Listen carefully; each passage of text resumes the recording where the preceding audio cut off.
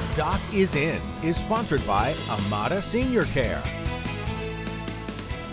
Welcome back. Fox 56 News' chief medical contributor, Dr. Ryan Stanton, is in studio with us this morning. Good to have him back. He's talking about a recent breakthrough in how pregnant women can deal with morning sickness. They have your attention. Yeah, we actually have a common theme this morning. Both segments are going to be dealing with pregnancy, both very different, but we're going to talk both this morning, not this one, here in about 30 minutes as well, so stay tuned for that for sure. But this one could actually be a breakthrough. Scientists have uncovered why many women experience morning sickness during pregnancy, raising the prospects of a cure for the condition. The study revealed that a hormone produced by the fetus is the trigger for the nausea and vomiting in pregnancy, which in extreme cases can require hospital treatment. Crucially, women who have naturally low levels of the hormone prior to the pregnancy tend to be more sensitive to the surge of the hormones with the fetus, called GDF-15. In the first trimester, nausea and vomiting affect about 80% of women at some point during that pregnancy, but about 2% will have it well beyond, experiencing an extreme form of morning sickness called hyperemesis gravidarum,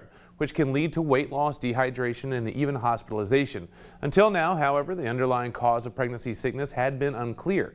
Basically, women don't have as many symptoms if they have a significant amount of the hormone prior to pregnancy and thus accustomed to the presence of that hormone when levels increase with the development of the fetus. This breakthrough could lead to the way to future treatments that could be a gestational game changer for many women, which would be fantastic. My wife being one of them that was sick from the time of baby starting to the time of delivery and even afterwards. So this is a huge issue for a lot of women. And so if we could get this changed and fixed, it could mean a big difference for those 40 weeks for these women. Yeah, I mean, I hear of a lot of women who, instead of gaining weight their first trimester, have actually lost weight because of morning sickness. Yeah, my wife didn't actually get to her pre-pregnancy weight until week 20 of each of the two pregnancies, and so this is a big deal, and now seeing this potentially getting that. But the thing to keep in mind is you do have to have that know ahead of time and plan it so you can get those hormones on board.